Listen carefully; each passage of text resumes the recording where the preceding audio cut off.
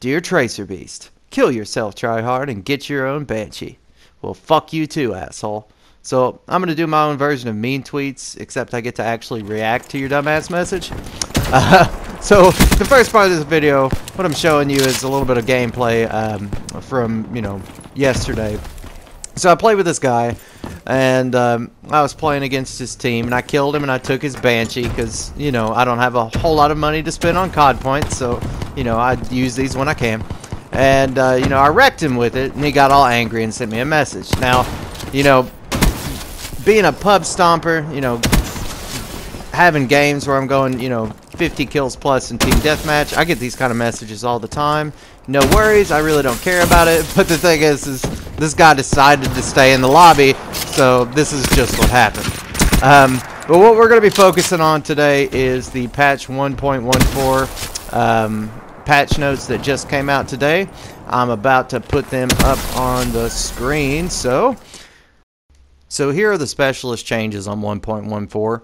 And I'll just go ahead and start saying that, I'm not going to get into zombies or COD casting or general bug fixes or anything like that today.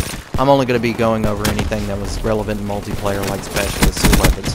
So there were two specialists that were directly impacted by 1.14. One was a buff, one was a nerf. So we'll go ahead and start with the buff, because it's always good to hear good news. Anyways, the Outrider got a buff today. They recently got a buff on Sparrow. I can't remember if it was the last patch, the one before that, but they had 2 extra arrows added and a decreased draw time. So, it made it feel better from the last patch, and this one just makes it feel even better than that.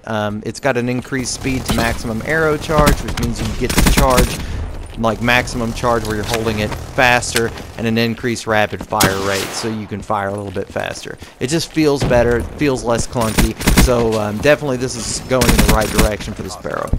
The Prophet, he got a nerf.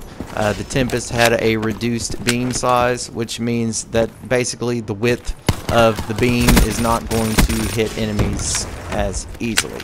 So here's where shit gets interesting. So just pause this, take a look.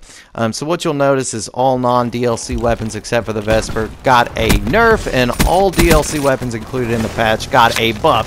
Smells like bullshit, so I'm going to call it bullshit. You guys let me know what you think in the comments below. But we'll go over each weapon. So the Kuda got a reduced 3-hit kill damage range and a reduced 5-hit kill damage range.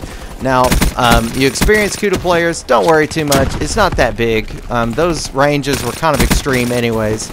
So, you should be in the 4-hit kill damage range with the Kuda at all times anyways if you're an experienced player.